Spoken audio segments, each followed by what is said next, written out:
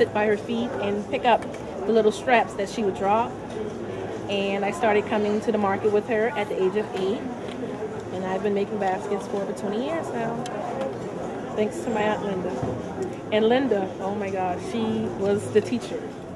I could get all the way to the top of a basket, and if it was wrong at the bottom, she'd make me take the whole basket down and do it over. But now that's a good thing because everybody likes my baskets. The baskets, it signify, Charles. This is a heritage. It's been squashed a little, it's been kicked around, but it's a culture that's been always been hanging around, and it's refusing to move. Well, the hardest part for me is trying to get the loops all the same size. But other than that, it's pretty much simple and easy. I'm working with sweetgrass, bulrush, that's the harder material, the darker one, pine needles, and then the wrapping is the palmetto. And we just do that different for coloring. And then the bulrush is a thicker material, so that makes the basket a little harder and make it firmer.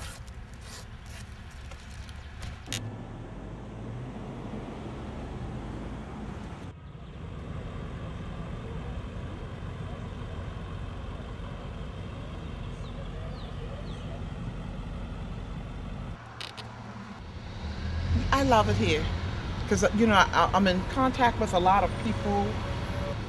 I meet more people here than I did when I was on Highway 17. I meet people from all over the world.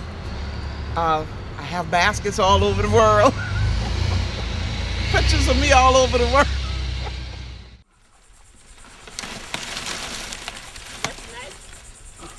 Yeah.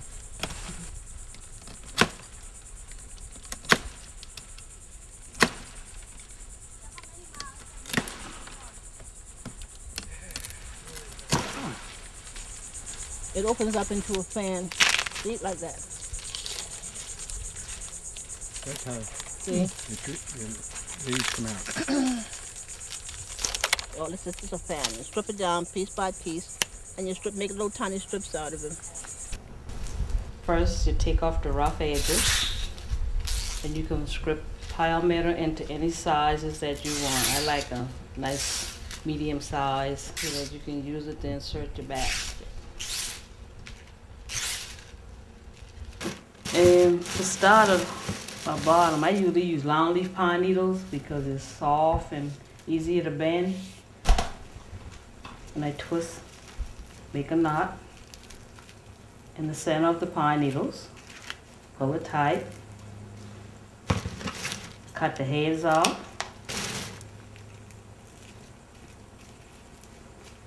First I put the nail bone. We use this as a bone. It's the old tradition is using the bone of an animal, but today we just use an old teaspoon, and then we just grind it down with a nice smooth point on it, and we use this as our bone. We still call it bone from the old tradition of it.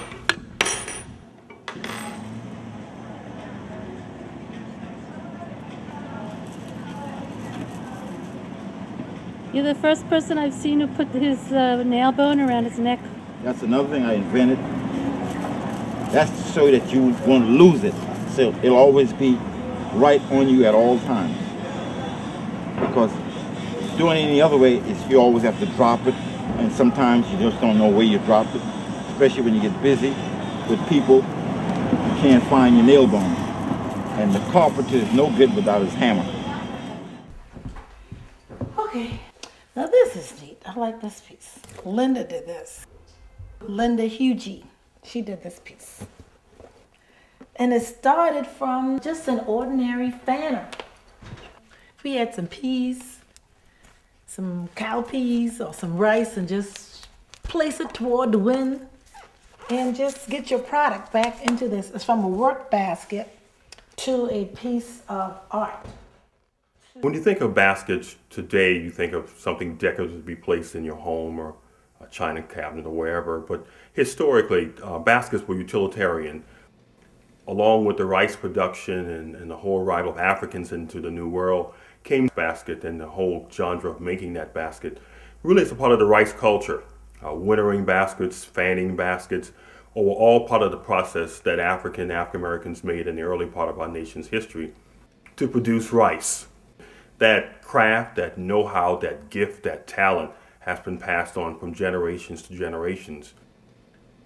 The basket making tradition is something that thrives within families.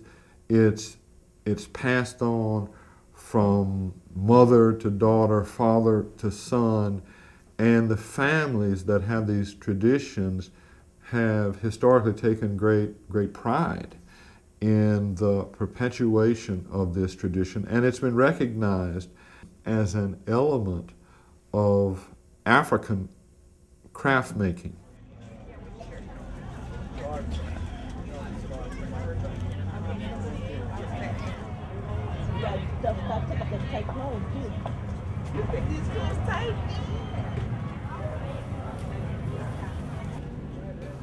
Now it seems like a lot more people are getting back into it, but the problem is not material, because it's very difficult to find the material now. You know, they used to find sweetgrass all over Charleston County.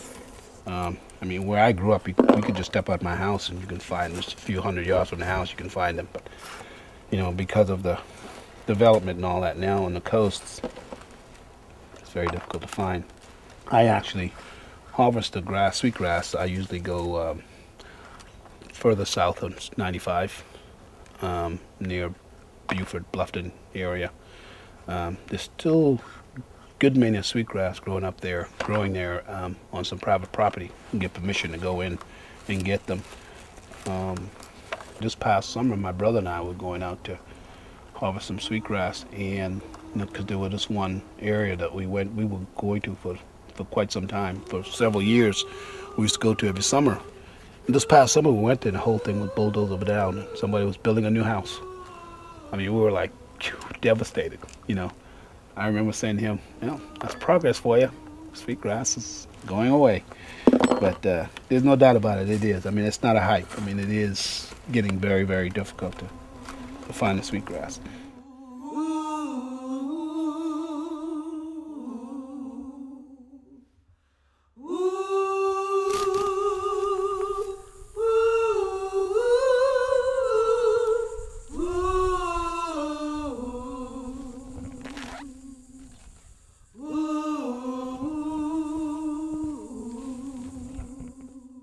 You know, these native plants are being replaced by non-natives constantly, and we're losing our sense of place, we're losing habitat. I started growing it at home and actually started growing it, you know, as a nursery crop. I mean, grow thousands every year in gallon pots and sell them, and it grows very well, and I've had good success propagating it. But it's mostly been planted as an ornamental, which is great. I mean, it perpetuates the plant, and maybe it is being planted in places that can be harvested. I think I sold a lot to the city of Charleston. They planted all along Lockwood Boulevard there. And it's right next to the marsh, and it's pretty tough. And, you know, I don't know if anybody's harvested that, but I would imagine it'd be pretty good grass. It can be over-harvested, and that's one thing I talk about. I say, you know, well, somebody was just here, so I don't know how much.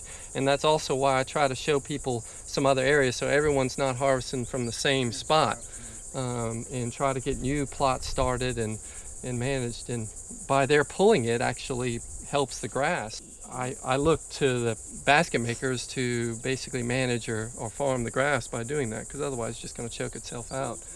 And our owners who plant it in their landscapes, it's still good for the baskets because it's on the same soil. And I tell them, you know, if you want your grass to keep living, you need to have it pulled. So many of them have said, you know, please tell them, come pull it. We have no problem with that.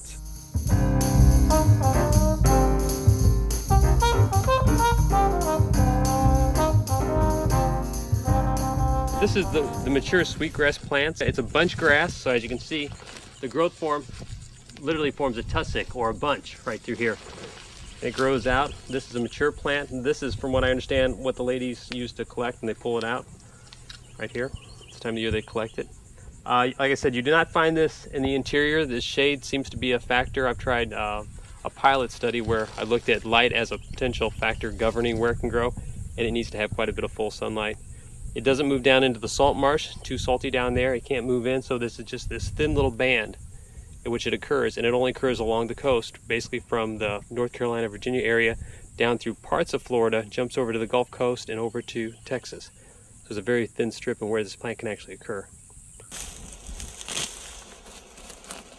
When my kids was little, we used to take them on Sunday evening just to show them where we pull grass at.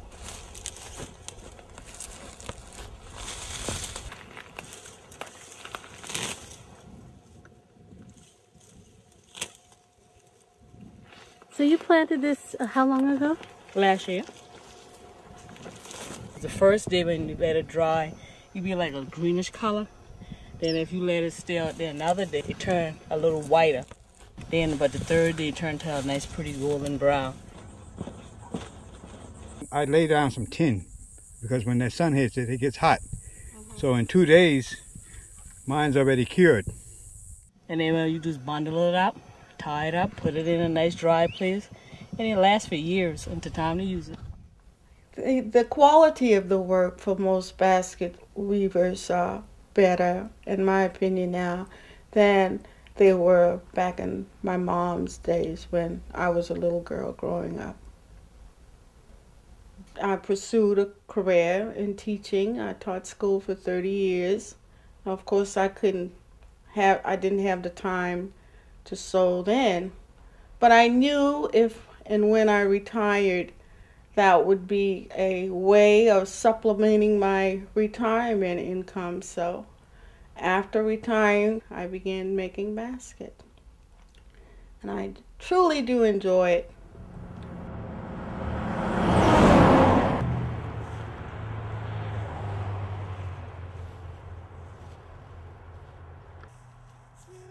There was always more than one income in the family. My dad was a merchant seaman.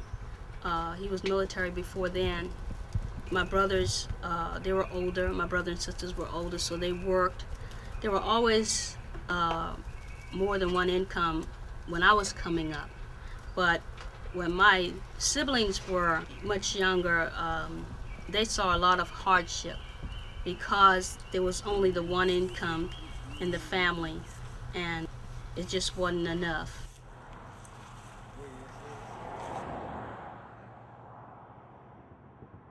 This is an art right here. You know, everybody can't do this. But this is an art, and it's been handed down from generation to generation to generations. You know, this is something that our ancestors left to us. We can't just let it go just like that, without a fight, I'll put it that way.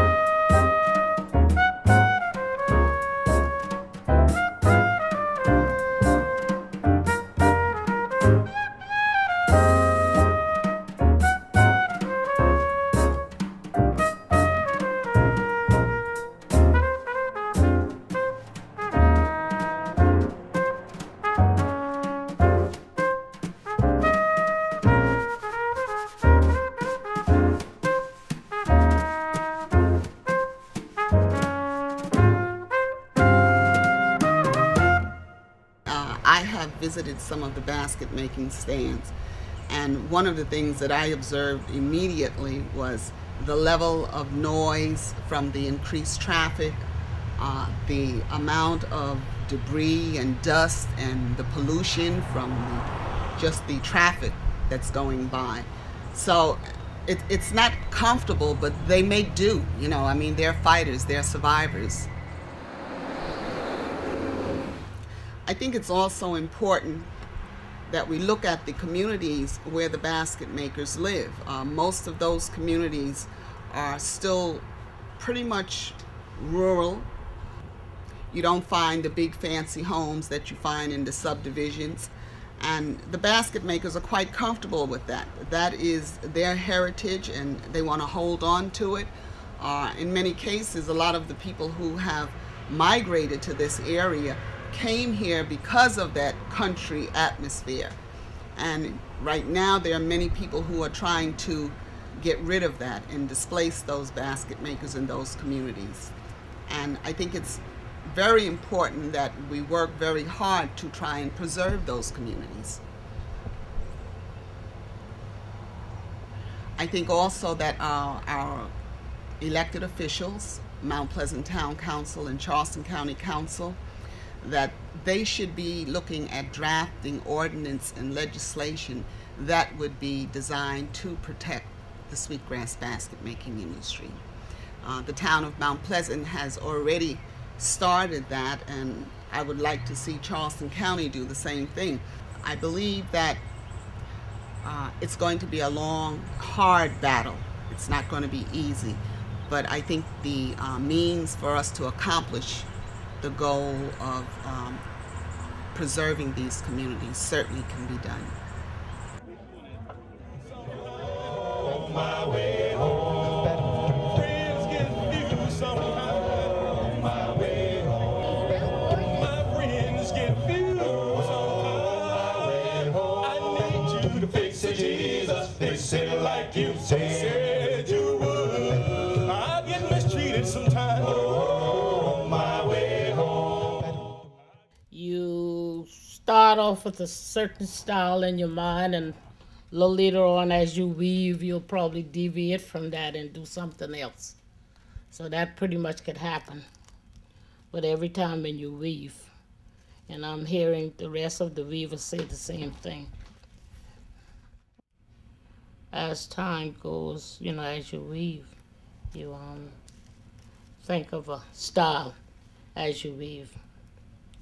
It's according to the work that you put in the basket, what kind of design that you're going to use. And then like that, I come up with the price as for the labor and the material of the basket. When someone is spending hundreds of dollars or whatever they spend on a basket, they learn the quality. A lot of people who collect it have learned the quality, what to look for when they buy a basket. You look for a symmetrical pattern. It has to be tightly woven. You want the coiling to be not very, very thick. You want it to be medium or small. If you're making something like jewelry, it's extra small, real small. I think it should be a focal point with the young people more so than my generation, because this is what's going to hold this art together, is the next generation. And all the respect for this basket, it does not reflect me, and anything that I do publicly or in the community or anywhere I have traveled, it never reflects just me.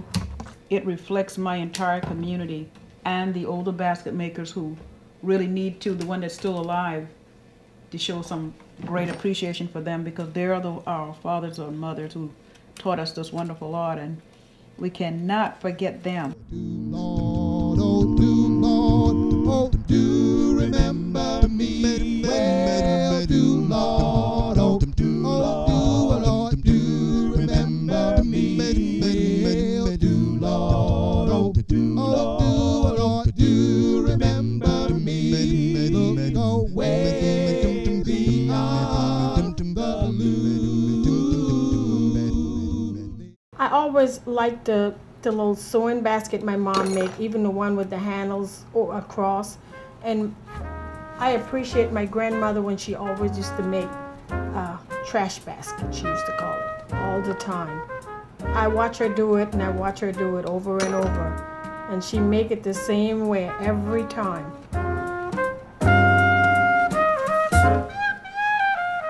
I've been working on this for over a week now, and I'm still got a long way to go. Some days I work 7 hours, some days I don't work any hours. But it just takes a long time, and when I'm tired, I don't work on it, because I want to keep the same perfection that's on the basket. If you're too tired, you don't do a good job. You make a lot of mistakes. So when I get tired, I just take a break, and then I come back to it. Or if I get tired with the same design or working on this piece, then I go to something else. Take it out. Put this inside there to make the hole.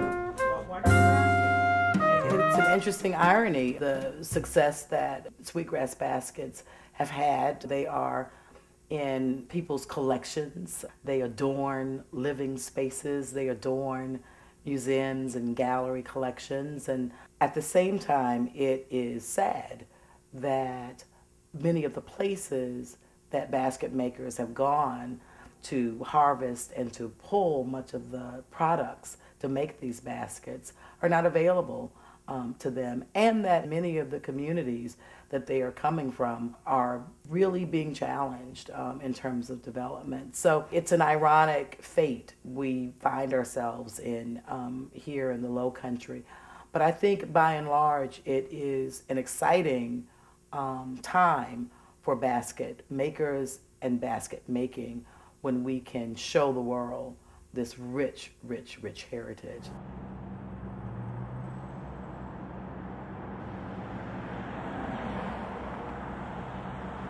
I was a registered nurse. I retired in 1997, May 1997. And started making baskets full-time on the highway in 97. And that's where I am now, making baskets. And my daughter, my oldest daughter, came and she liked what I was doing, and she said, you know, you have the computer, why don't we set up a website? And we talked about it for almost a year. And finally, in the beginning of 1997, my oldest son was working for a gentleman who was a photographer. So I paid him his money, and he made that, took the initial pictures. I've added to it since, but that's when it started.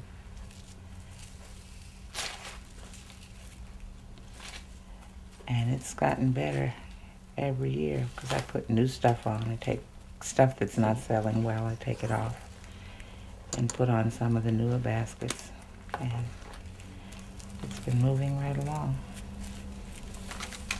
I think it's remarkable that this traditional practical craft that had its origin in the development of plantations, which was so devastating to the people of Africa, should today become symbolic of South Carolina and something that all South Carolinians can take pride in. I think it reflects the emergence of culture as something that is increasingly or potentially capable of rising above the legacy of the past and reflecting something new and something different and something more hopeful. To me, the basket represents continuity and change. And as a historian, that's really important if you're trying to examine something, to look at changes, what it has meant to a group of people, to understand the impact it's had on a group or on the nation. So as a historian, that's important because it allows us to glimpse at a world in the past and the present, and to look at connections, and to look for continuities and changes. And the basket is almost like an icon. When I think about it as an African-American woman, I collect baskets and I collect pottery. And so for me, it takes on another different life. It's an object of just beauty, and it's something that I enjoy looking at. There's something that is very, very obvious about sweetgrass. Whenever you go to a luxury resort, whenever you see nice housing developments put in and people are restoring and trying to beautify their neighborhoods, one of the things they put out there is sweetgrass. They're starting to identify sweetgrass with Charleston with South Carolina. Now, where are they getting material? In some cases, they're getting from local growers. We do have people that have collected material originally from Dewey's Island, Capers Island, stuff along John's Island. And they grow this and they sell it commercially, which is great.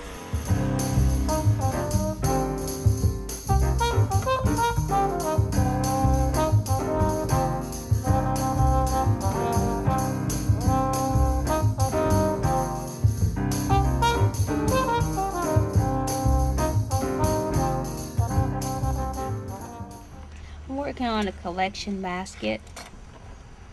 This is actually an original design. Not to my knowledge that anyone has ever done anything like this. And you pass the basket around during collection, and they put the money right into larger slots.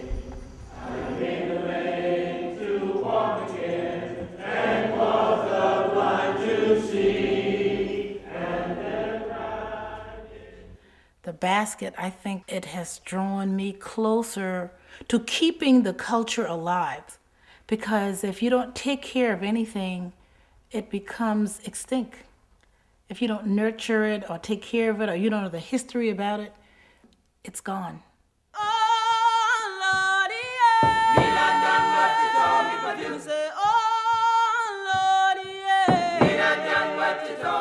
Mira